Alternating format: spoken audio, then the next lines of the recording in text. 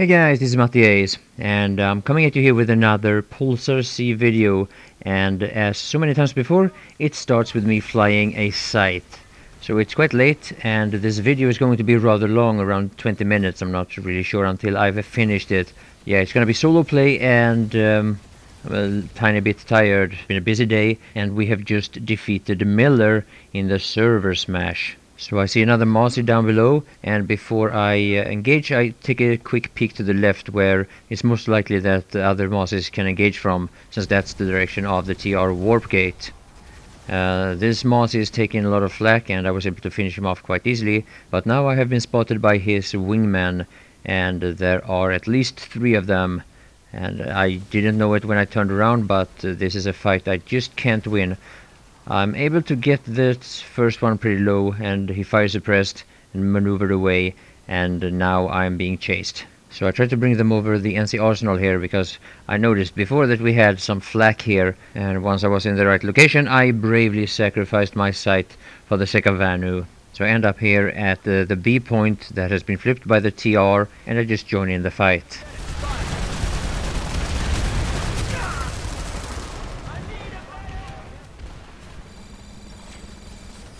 So I actually quickly died to a grenade, but I was revived by Angel Churel or something, and sorry about that team kill. I hope the same medic is still around. So I have the drifter jets here, and those jetpacks are not much use in this fight. Take the stairs up, quickly pick off this light assault, and unfortunately that heavy was able to get away, but at least I get to the point here and I start flipping it. So now I'm gonna let you hear the Vanu versions of some of the Halloween voice packs.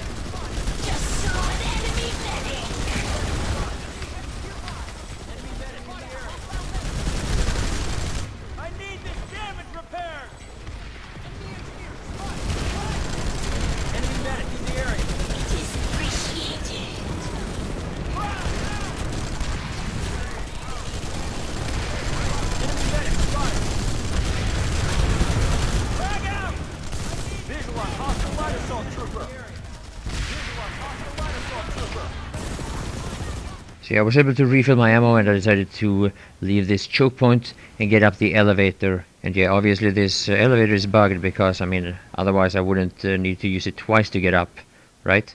Now the Pulsar C that I'm using is my most used carbine. It's actually my most used infantry weapon, and it's definitely my favorite out of all weapons that I've used in Planetside 2 so far. I have plenty of more videos with this weapon, and I will post a link in the description to my Pulsar C playlist. I will also link you a couple of videos with the NC equivalent, which is the Razer GD23, and the Terran equivalent, which is the T5 AMC.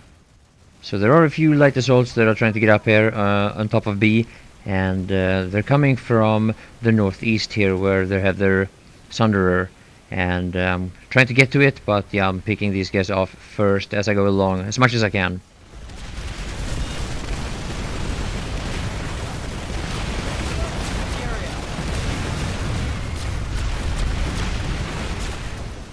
So yeah, quickly just lower the render distance to the minimum, which is 500, and I'm able to pick this guy off at quite long range. Not exactly sure how far away it is. If anyone has the time to measure it, maybe post a screenshot, then feel free. I'm not gonna do it myself this time, but I actually have a video where I cover range, and I'll link that video also in the description. Holy shit, it's all about links. That's the funny thing, I have so many videos of this game, and people always ask me questions, do you have this, do you have that, and many times I do. It's just that by now it's starting to get a little bit hard to find whatever you're looking for. That's one of the reasons why I try to link the relevant, or some of the relevant videos in the description of each video. So there is the Sunderer finally, and it's going down. This fight is about to end. And before it's over, I just jump down here on a little bit of a suicide mission.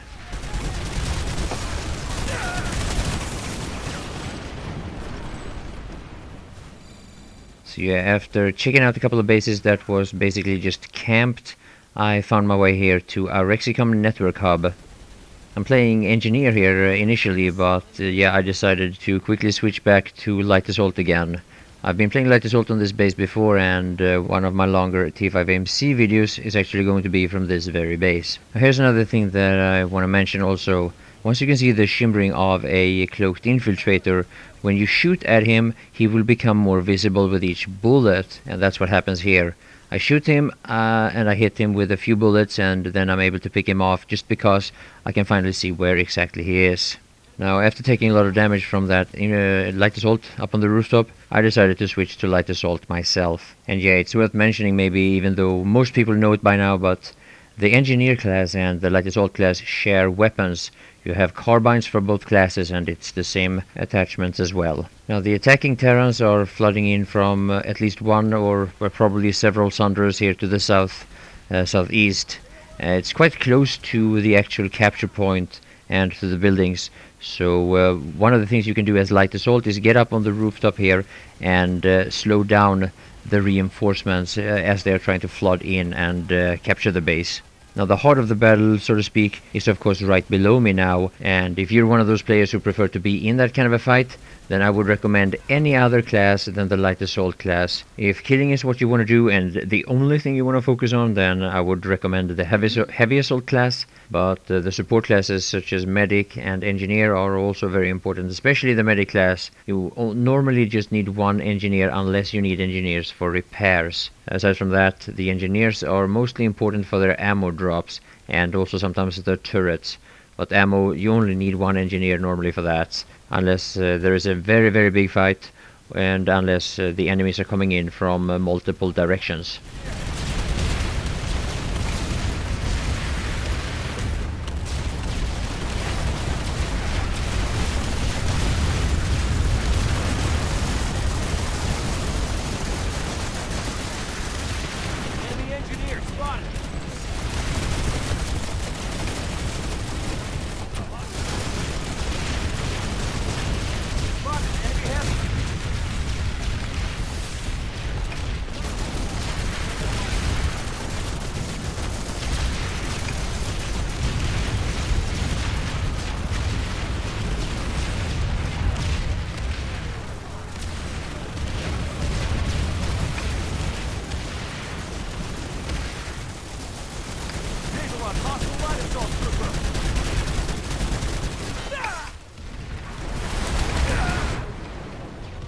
Holy shit, Hellfire rocket pods. That guy must be swimming in certs. Better get my ass down from the rooftop.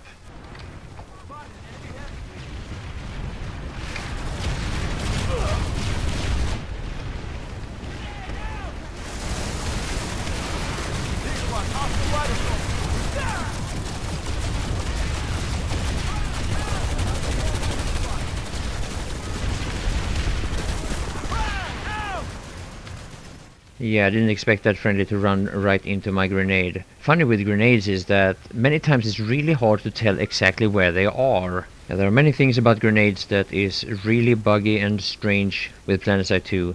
Anyway, I land on this little ledge here in order to regen a little bit of jump jet fuel or whatever I was running out there. And I gotta admit, I'm a little bit indecisive of what is the best position here right now. There are mosses above. There are also plenty of tanks around from this east and southeast direction. So I'm a bit overly careful here because I'm also uncertain of whether or not this Terran player has an additional spawn point in another location, and I might be flanked. So at this point in time, I'm actually running a bit low on ammo again, and unfortunately I waste a lot of it on that mosquito that I didn't hit, and now I only have 17 bullets left, which is going to be enough to pick that guy off, but yeah, that's it.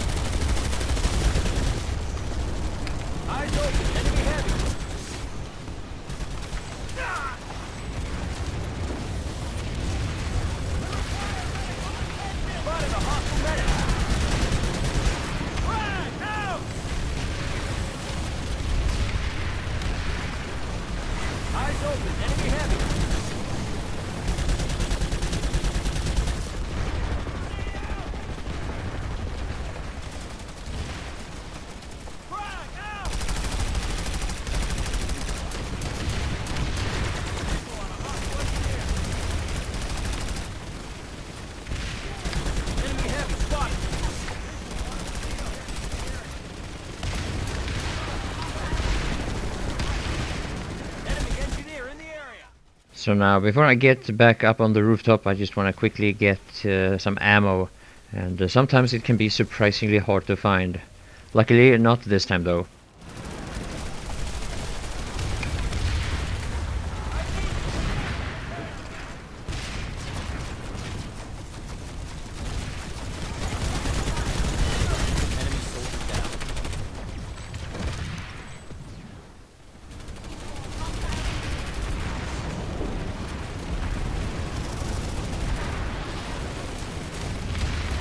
On a hostile engineer.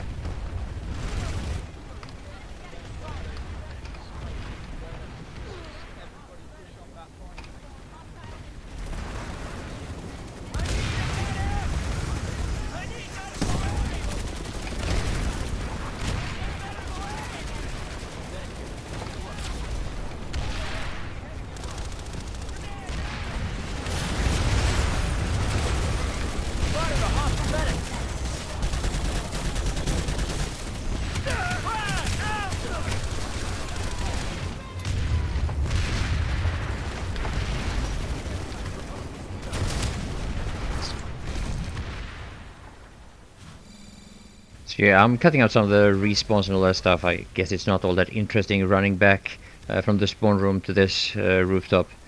And this is one of the bugs that's really irritating. You see how the rooftop actually blocks the bullets a lot more than it actually should. And I had the same problem when I played here before, and yeah, I should know, but yeah, it was a couple of months ago, and I just got reminded of it here.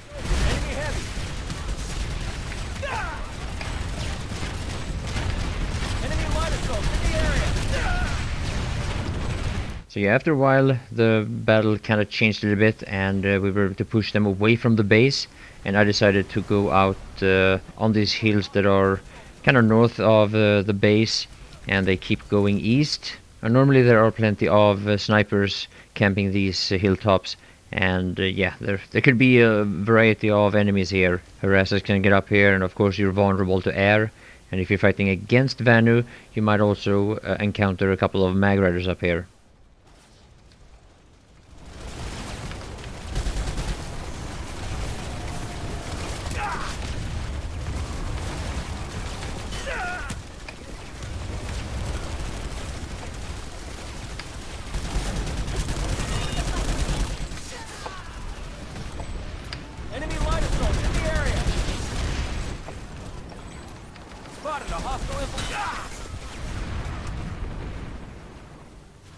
Yeah, I thought I would have that sniper, but it wasn't meant to be. I'm a little bit surprised he wasn't able to land that shot, because I did hit him with a few bullets, and that should throw his aim off. I suppose he wasn't using battle hardened. On the other hand, though, with the delay and the lag in Planetside 2, maybe he actually killed me on his screen before I hit him.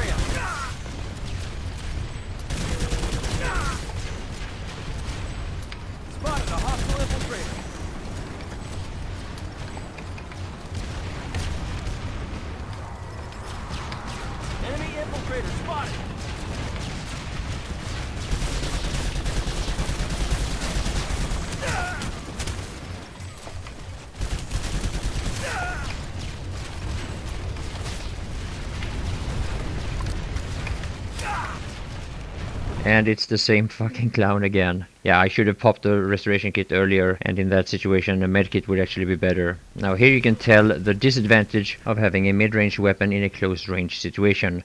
My aim was a few pixels too low actually. I just still keep recoil compensating a little bit too much. Unfortunately I didn't pay attention there. I was about to be revived there, but yeah, I spawned in instead. And I would have been back in the fight a few seconds faster if I would have taken the revive, but yeah, what can you do? So yeah, I'm a little bit indecisive here later on when I'm thinking that this is not the best base for light assault. And I'm very tempted to spawn my heavy assault loadout here with the SV88. But since I had quite a lot of Pulsar C gameplay already, I wanted to keep recording, which is why I kept playing light assault. But you'll see that there are actually some bases where indoor light assault works pretty well, and yeah, I'll show you that in this fight here. Now later on I did switch to the SV88 and I played some more heavy, but that is recordings for another video.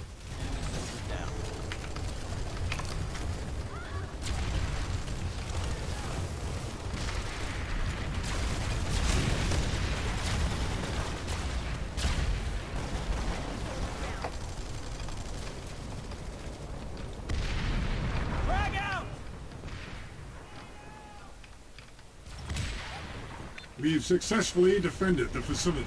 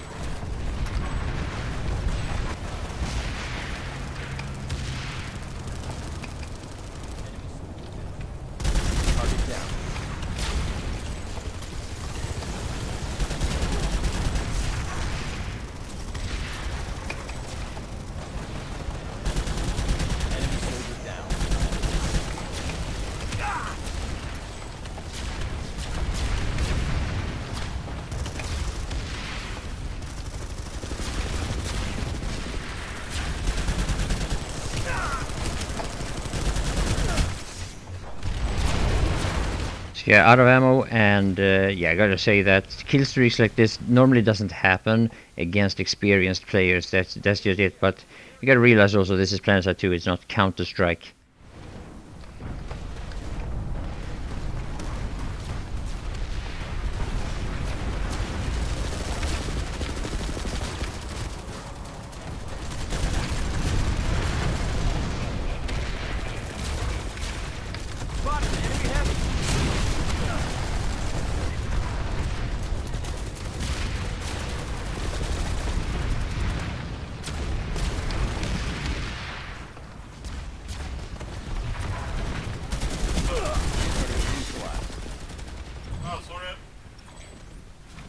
No problem.